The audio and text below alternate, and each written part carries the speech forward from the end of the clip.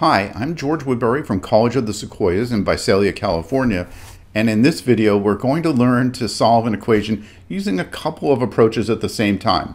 This is to solve by factoring and using the quadratic formula.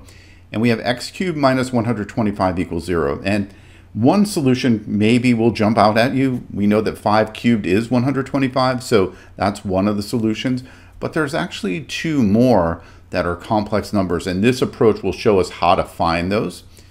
So the first thing we're going to do is factor, and this is what we call a difference of cubes. This is x cubed minus 5 cubed. And in general, when you have x cubed minus a cubed, that can factor to be x minus a times x squared plus ax plus a squared.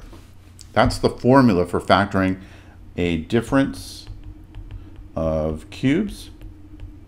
There's also a formula for a sum of cubes. So if you had x cubed plus 125, the only things that would change would be a couple of the signs. X cubed plus a cubed is x plus a times x squared minus ax plus a squared. The last one is always plus a squared, but notice that the first two signs that we wrote down have been flip-flopped from the difference. Anyway, to factor this one using the formula, that's going to be x minus 5 times x squared plus 5 times x, or 5x, plus 5 squared, or 25, equals 0. Now we can use the zero factor property, and the first solution we can peel off right away, x equals 5. For the other one, we've got a quadratic factor that we still need to solve, and that can be solved by using the quadratic formula. So I'm going to use the quadratic formula with a equals 1, b equals 5, and c equals 25.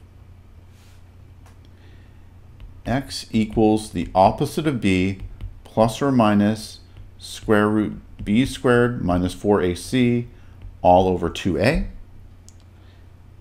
The opposite of b, that's negative 5, plus or minus square root b squared, that's 5 squared, minus 4 times a, which is 1, times c, which is 25, all over 2a, or 2 times 1. The radicand, 5 squared is 25. 4 times 1 times 25 is 100, so we've got 25 minus 100, that's negative 75. So x equals negative 5 plus or minus square root of negative 75 over 2. There's a negative inside the square root, so that's going to come out as an I.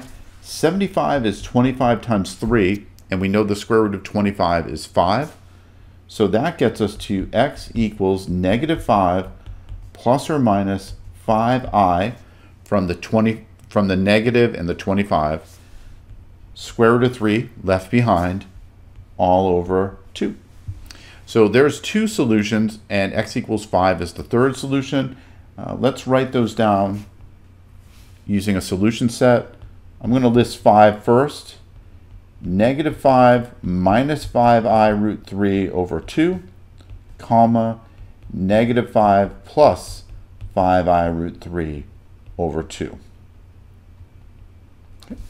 So factoring got us one linear factor, which we could use to find a solution, and one quadratic factor, which we had to apply the quadratic formula to in order to finish that one out.